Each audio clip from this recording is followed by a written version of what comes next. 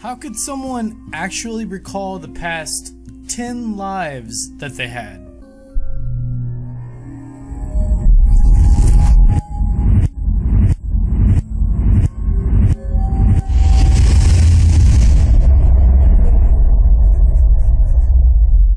From the time Joey Verwey was just 3 years old, she was telling her family amazing stories that she was able to remember from her previous 10 reincarnations.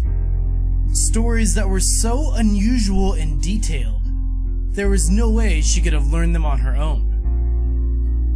By the time she was 5, she was meeting regularly with parapsychology professors, reincarnation gurus, regressive hypnotherapists, and investigative journalists, who all concluded that this innocent child offered the most convincing modern evidence that reincarnation really exists. Her first life was a cave dweller about 200 million years ago.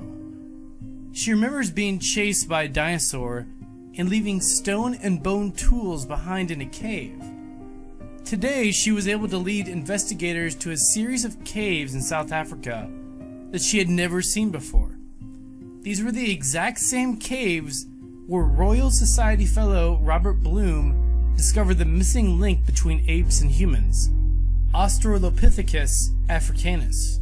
She claims to have twice lived as an Egyptian slave and remembers with perfect accuracy the conditions on board a slave galley and their ancient techniques of paving stone roads.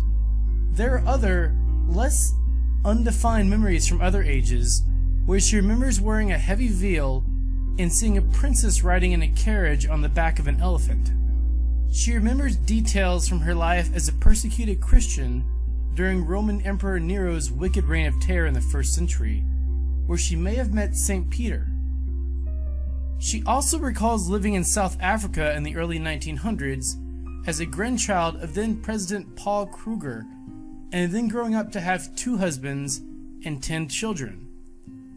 On investigation, these people proved to be real, and it was discovered that one of her children was still alive and in her 90s.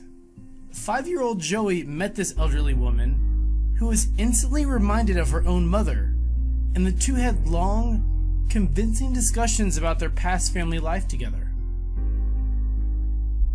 It really makes you wonder about the validity of reincarnation and the afterlife, and just what happens to our consciousness when we die.